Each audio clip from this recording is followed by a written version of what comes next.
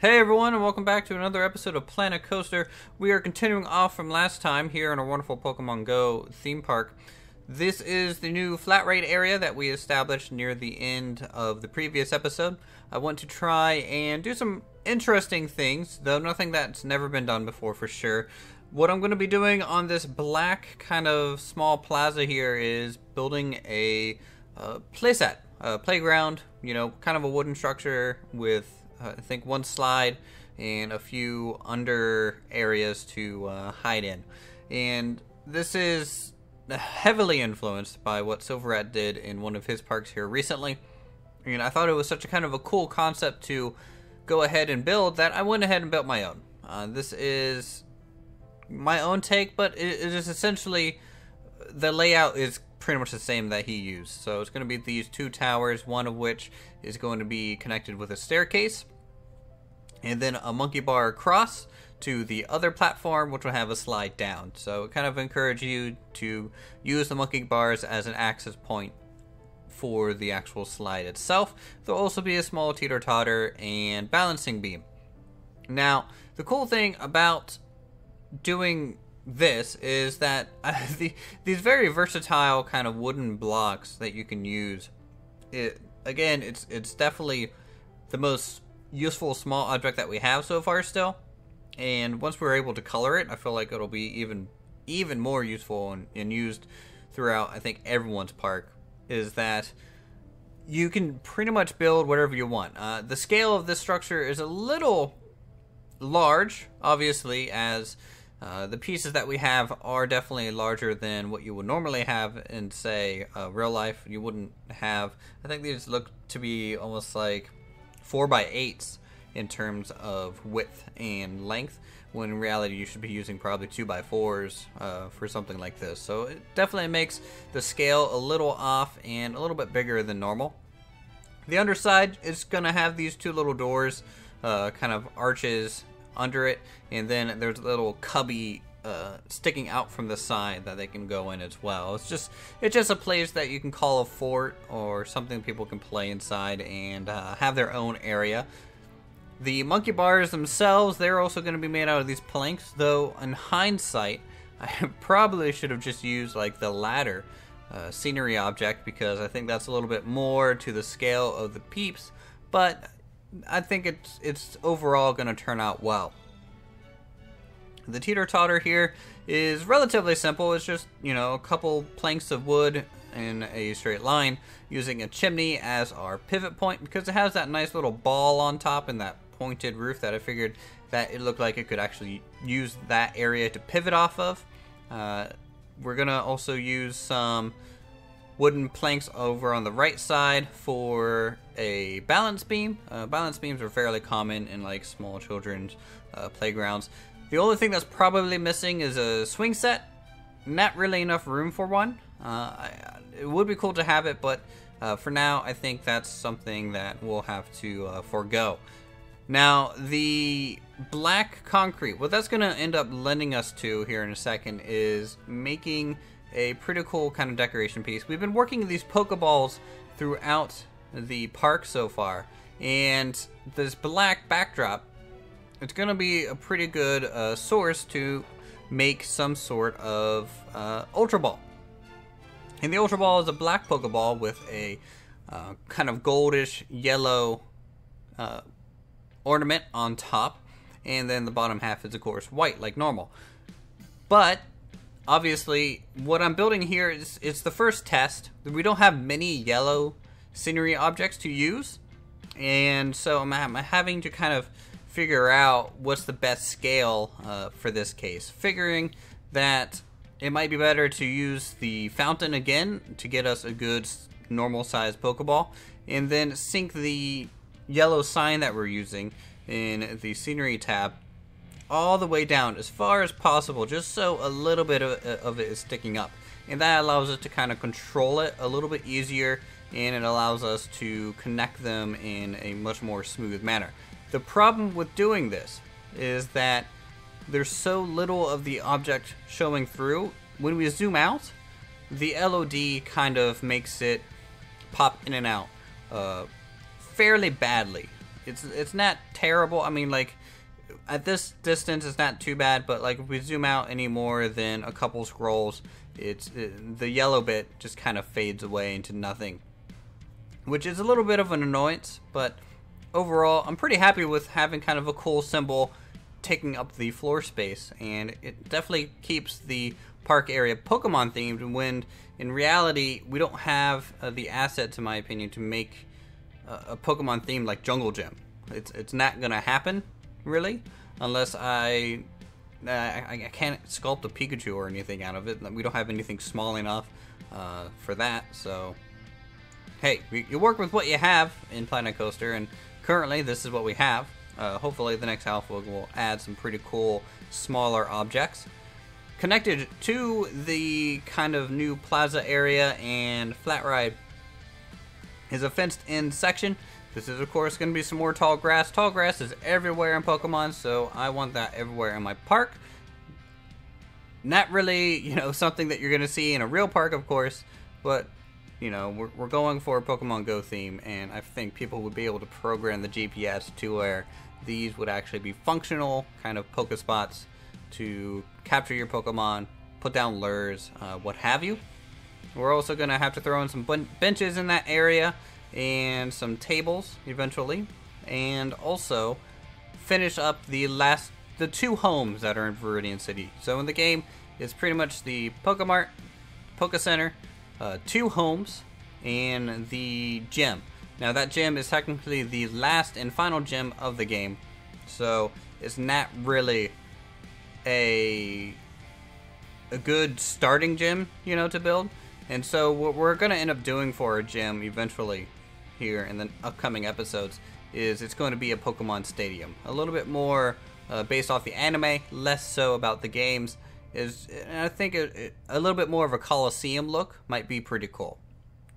Now, you'll notice the title of this episode is a little bit weird, but it does make sense if you know Pokemon, in the sense that this house here, this is where the old man is that will actually teach you in the game how to catch a Pokemon. You know, throw a Pokeball, catch it, and he'll assist you early on in your journey. He's also generally kind of fallen over. You need to give him some coffee. And so this is his house. And we are also going to eventually make a copy of it, change the roof color for the other half. Just because it's Viridian City and Pokemon in general, they repeat a lot of the same. They reuse sprites. And so to kind of keep up with that theme and make things, you know, similar but also just slightly different, we're going to be making copies of the house. It also saves a lot of time when you're doing these larger builds, even though this is still a relatively simple design in compared to, say, what other people may be doing here lately. Pretty simple white trim around the window, just something to make it pop out a little bit more. Gonna add some wooden shutters. This is very reminiscent to, say, what we were doing at Gary Oak's house in Pallet Town.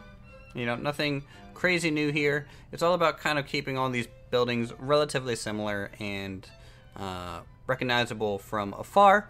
And then at that point, you know, we're pretty much at a good spot, I think. We're also going to be able to throw in a concession stand in these little buildings. I do like to make my buildings usable in some way, whether it's throwing a small concession stand in it or making it into a restaurant with an interior. I don't like making a building just for decoration. I find it to be kind of, I guess I want to assume the simulation is working. In my mind, I'm just like, that is how the game can be played, for sure. I mean, some people can play with a sandbox element feel and, you know, just lay down a closed off structure as decoration. But for me, I really want kind of that element of people going up to a building and then leaving said building. I think that level of immersion that it can add is something to really shoot for in the long run. This path, though, it does connect a little bit weird, and there are some things that I do want to change to try and make it a little bit smoother to access. But in the long run, you know, this is kind of the first pass, and I'm sure over time, by the time we are finished with Viridian City, some things will get touched up and changed upon. Copying and pasting, of course, super important. you know, really make sure you're aligning things to your grid.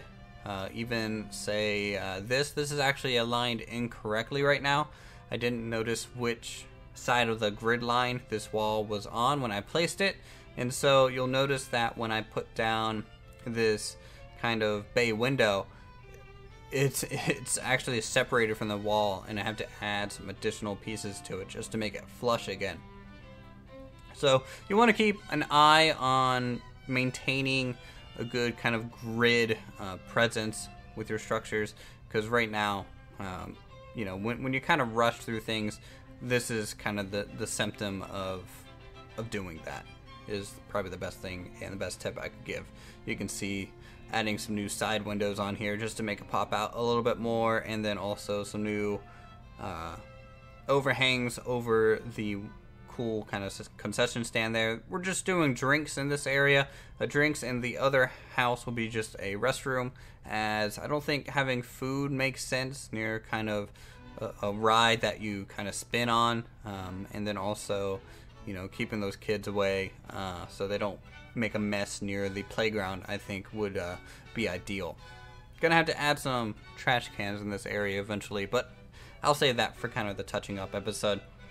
Same kind of wooden trim that's on Gary's house, just something to break up the walls from the roof line, nothing too crazy. And you can also, on your buildings, you can save foliage to the structure itself. The way you do this is the same as working with any other scenery object. Just make sure you have it in the kind of the XYZ placement mode, and then you'll be able to save that onto the structure itself. If you don't do that, it'll just create it separately, and you'll get removed from the build mode that's already on by default. So you want to try and, you know, if it's going to be a structure that you're going to be copy and pasting a lot, it might be best to save the plants that are attached to that in some way. In the long run, it just might save you some decent amount of time. Now the pathways, I just really like this whole area just because it's starting to become pretty quaint, and it's actually starting to tie the park together, which I think is pretty much about time. The more areas you fill in, just the more finished your park looks. Overall, it just kind of has a stacking effect in terms of quality. So from afar it looks good, from up close it looks good, because there's just always something there to catch your eye. And once we cross the river into the new coaster and the Coliseum that we're going to be building here next episode, I think that'll just be even better. Now the road going into the mountainside there, that's going to be an aesthetic piece eventually. That's going to be where we kind of end the road. That's technically where you would be going up through Vermilion Forest and that checkpoint past the old man's house.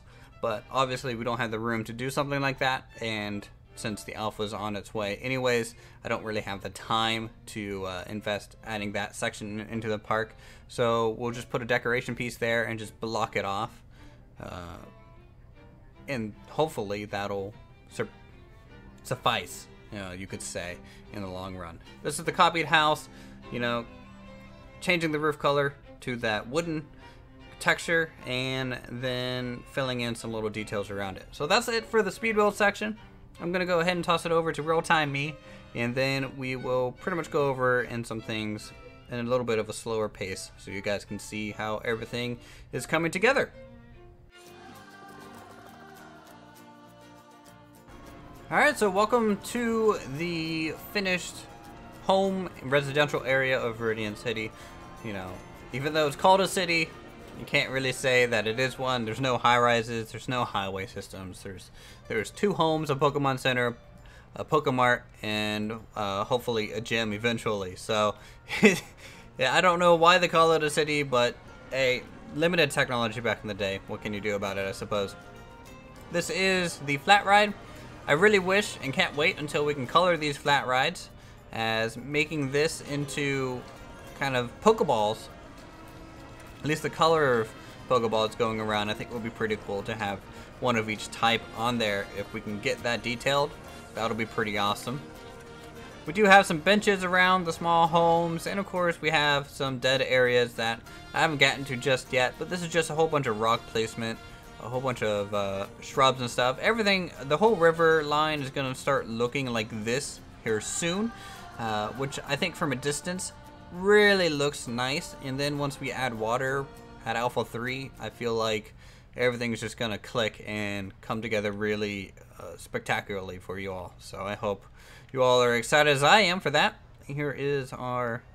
So yeah, so we have our Pokeball, our Great Ball, and now our Ultra Ball over here. Now the pop-in, you know, it's just from the sign pieces that I was kind of forced to use to get this yellow. We don't have many yellow signs in the game right now. Nothing I can really do about that. And it's just the very top of these things showing. You can see how much of this sign is buried underground here. And I wanted to try and get it as flush as possible, just so it doesn't look dangerous to play on. It could be a padded thing that kids can play on, who knows. Everyone attempts to climb this thing, by the way, but they always fall through for some reason. I don't know why. Kind of wish they could actually climb up this staircase, but hey, everyone here, I guess, is able to phase through walls. You can see also just how big kind of the jungle gym area is. It does take up a lot of room with a really long monkey bar area, using the tile tops just to give some additional kind of variation on it, even on the sides of the slide here. And there's some benches. We have that teeter-totter kind of seesaw here, and our balancing beam on this side. A little bit of a green space for some picnic tables. People can eat here if they don't want to eat in the Pokemon Center. The jungle gym also has these ring elements on the outside, so people can climb up this way if they want to.